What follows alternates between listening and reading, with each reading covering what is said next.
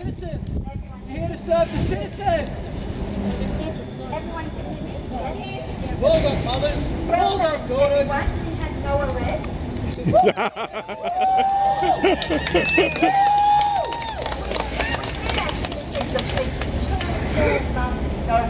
About this time. And they waited until Wednesday of this week to tell us that we couldn't have the room we wanted. Thanks, Campbell. And look, I must say, many years ago, many of us here were often given lawful directions to stop doing something, and when we disobeyed, we were arrested. And today, for the first time in my life, I was given a lawful direction to get off the road, and I stayed, and we had no arrest. So I must say also that I was very happy when Jennifer Howard MLA for Ipswich went to the front of the march, and I thought, well, if they're going to arrest anyone, they're going to have to arrest an MP. Now you're talking.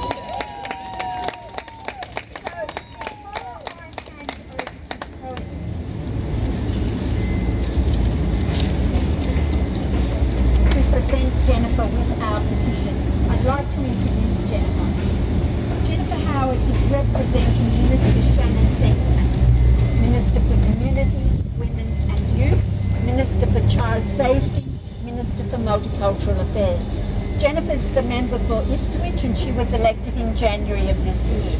She's chair of the Agriculture and Environment Parliamentary Committee, and she's a member of the National Executive of the Australian Labor Party. She's lived in Ipswich for more than 30 years. She's raised 2 children there, and she co-ran a local business before moving into roles in the Queensland government and the federal government. She's been active around the community as a Justice of the Peace and working with school P&Cs. In 2005, Jennifer played a pivotal role in the establishment of the Ipswich Women's Development Network, a not-for-profit organisation that provides an annual scholarship to a local female student at the former UQ Ipswich campus. And she's also a member of the Zonta Club of Ipswich. Holly, yes. Would you like to present the petition, and then we'll hand over to Jennifer to speak.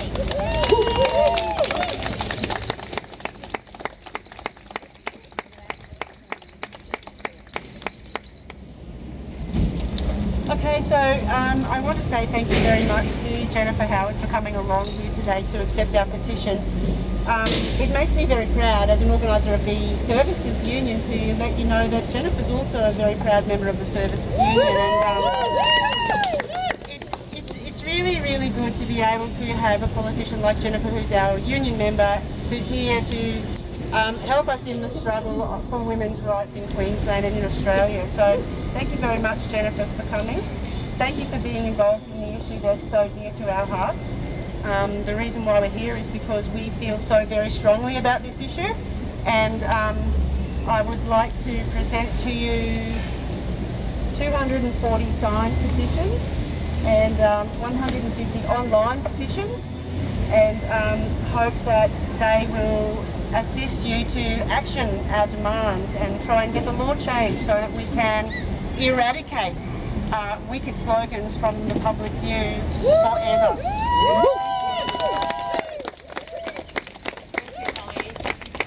Thank you everybody for coming here today. I just think that we should really give Anna a round of applause.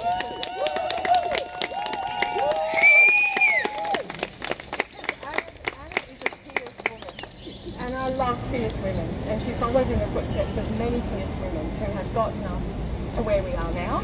There's obviously still a way to go, and we need more fierce women. We need more fierce women to follow in Anna's footsteps. So I congratulate you for standing your ground on the way here. I didn't know I was going to get arrested.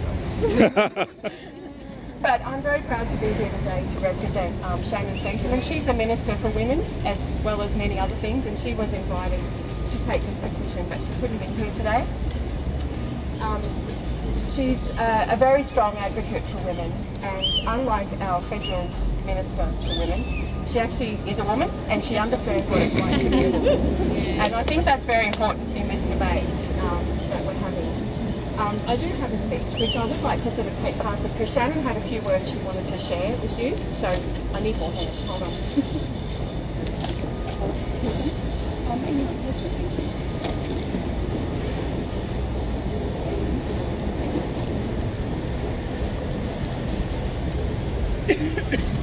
Thank you.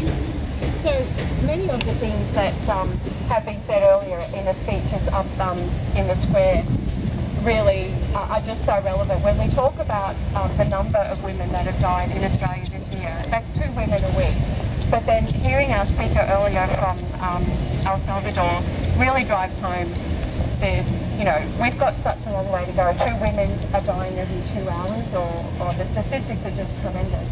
So Shannon just wanted me to let you know that she's, like you, disgusted by the idea of profiting from slogans and imagery that perpetuates the acceptance of violence against women.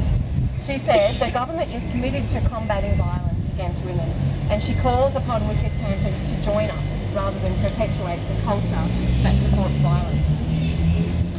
And she understands, like all of us here today, we understand why it's important that objectification and stereotyping of women isn't acceptable, especially when it's displayed by a commercial organisation that's in our public space, it's on our public roads where we can't avoid it. And I'm really happy to be here because I'm a proud feminist. I'm the daughter of a proud feminist, the sister of a proud feminist, the mother of a proud feminist, the auntie of a proud feminist. And like you, I've been appalled at the crass slogans that are painted on wicked campers. And I can't fathom why anyone would want to post such captions. And despite numerous complaints and decisions by the Advertising Standards Bureau, they fail to respond. And in the context of growing statistics of violence towards women, these vans with their slogans and images are particularly concerning. More than 180 calls are made every day to police reporting domestic violence. And we can't disconnect those statistics from the attitudes that underlie violence against women. And what Mr. Webb doesn't seem to appreciate is that violence against women exists on the spectrum. At one end, there's misogynist attitudes, which his business champions, and their insulting, denigrating, belittling statements, slogans and images disguised as humour make most of us feel uncomfortable and angry because they're being told against the backdrop of a society that systematically denigrates women. The basic premises of the slogans is that women enjoy being downtrodden, made fun of just because of their gender. Furthermore, it assumes that our society enjoys seeing women objectified and made fun of just because of their gender. But what is concerning is that these misogynistic attitudes are the building blocks for more extreme forms of violence against women that are endemic in this country, including forced sex, emotional, psychological and financial abuse, revenge porn, physical violence, stalking, rape and murder. And we know that 2 women are killed in Australia as a result of domestic and family violence. Some are targeted in seemingly opportunistic acts, like the case of the teacher, Stephanie Scott, allegedly abducted by a cleaner just days before she was to be married. But many more are killed by people that they know well, husbands, partners, sons, and as more people become aware of the extent of violence against women, they're growing calls for action. And for this reason, it's important that groups like Wicked Pickets and all of us make a stand against the government and its pathetic attempts at humour, and its complete disregard for appropriate standards, regardless of the lame objections which Mr. Webb bleats out regularly on social media. He's got a long history of threatening and intimidating people. In 2008, the then Premier Anna Bligh spoke out against his slogans, and he responded with a painting of the naked Premier on one of his vans, inviting the mainstream media to take photographs. And his reaction was just despicable in so many ways. Like, not only was she the Premier of our state, she was a woman. And you just have to think, if she was a male Premier who spoke out against them, would he have done the same thing? No. And then that same year, it was earlier mentioned by Paula that Lucy Klein, she spoke out against him as well, and was the inciting violence against her in the next caption of the van. It was then he then drove the van to where she lived, past her street. It's intimidating. The only way that you can call that is intimidating, and it's assault. It's harassment, and it's the sort of treatment you'd expect from a petulant child.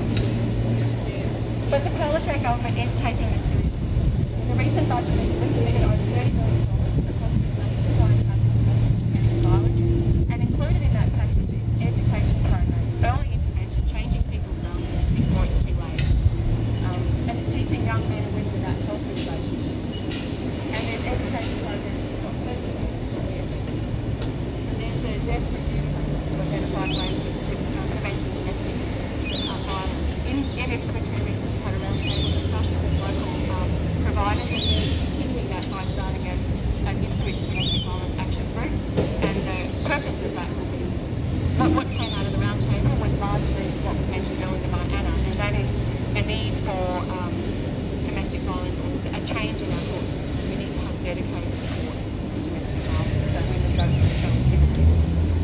So we are serious about it, but the government can really only go so far. As a community, as a country, we've got a responsibility to every Australian woman to say that just going about her daily life, she deserves to be able to live free of violence. And there's a researcher called Sgt Michael Skodel. She recently reported in The Age that women are asked to bear the responsibility of preventing their own assaults, rapes and murders, and navigate their safety through a set of conscious or unconscious protective behaviour. Mr Webb obviously isn't familiar with the habitual acts that women undertake on a daily basis to protect themselves, because he was born into the lucky portion of society that generally don't have to check the back seat of the car before they drive off. But that's the thing about people who enjoy certain privileges, they often aren't aware that they have those privileges. So we need to tell society that it's a place for women, that they're allowed to walk the street, they're allowed to have their own time, they're allowed to dress as they please, and we'll never ever accept that women are to blame for the violence inflicted upon them. We need to change the culture and stop people like Mr Webb in his tracks. Make him accountable for his actions, tell him we're not going to accept that enough is enough. So I take great delight in receiving this petition today and being asked to be here and meeting Anna, a fierce woman, and all of you other fierce people. Thank you.